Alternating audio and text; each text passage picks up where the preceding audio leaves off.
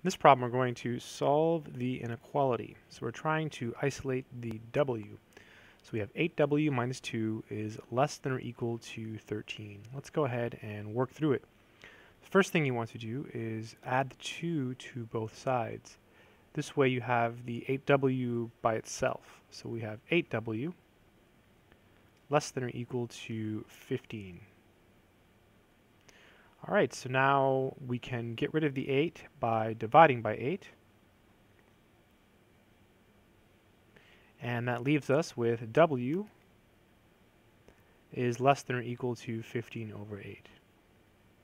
And by the way, the reason we divided is because it's being multiplied, so it's the inverse operation.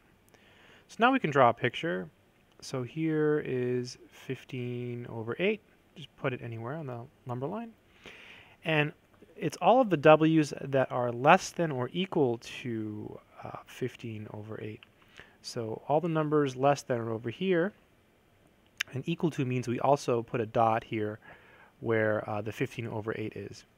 Because we're including the 15 over 8, we use a bracket, and the bracket always opens towards the shading, so that would be the graph of the solution set. And to get the answer in interval notation, you can get it straight from the graph.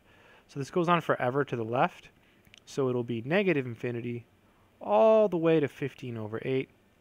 And you do include the 15 over 8 because you have the equal to piece here. And so again, you do use a bracket. I hope this video has been helpful.